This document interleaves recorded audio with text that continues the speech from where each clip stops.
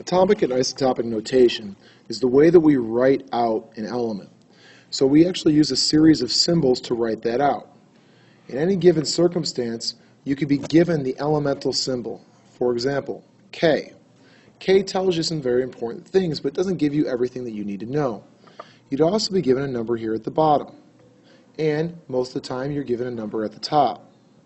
This information gives us everything we need to know about the element in terms of the parts that make it up. Anytime we're giving any atomic or isotopic notation, we can always determine three things: the number of protons, the number of neutrons, and the number of electrons. Now, based on these numbers, we have to know what we have going for us here.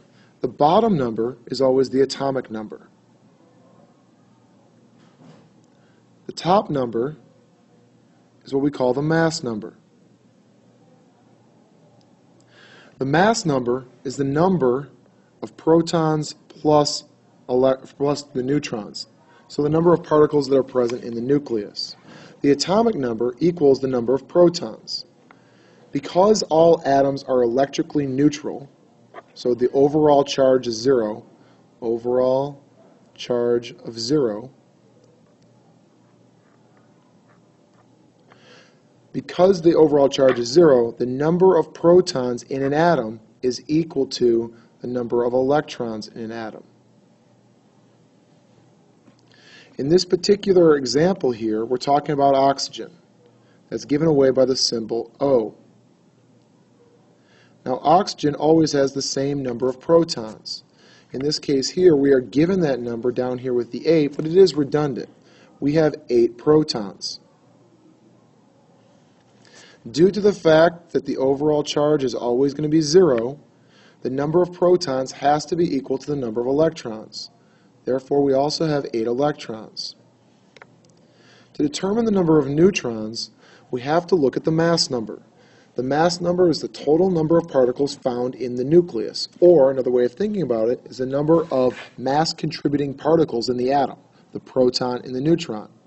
So we have 17 total mass-contributing particles.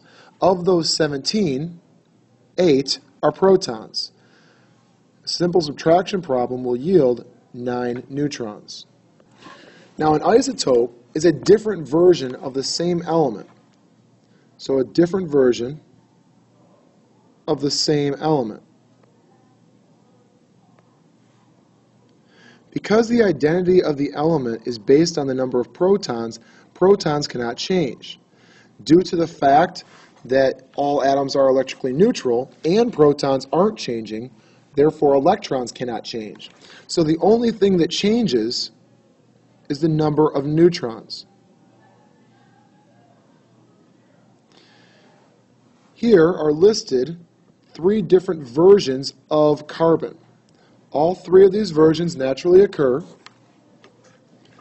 and all of them have the same number of protons and electrons. All of them contain 6 protons and electrons. The only difference will be the number of neutrons. In this example at the left, we have 12 minus 6, 6 neutrons. The example in the middle, we have 13 minus 6, 7 neutrons. And the example on the right, we have 14 minus 6, 8 neutrons. While the protons and electrons remain the same in an isotope, the neutrons change, and therefore the overall mass changes.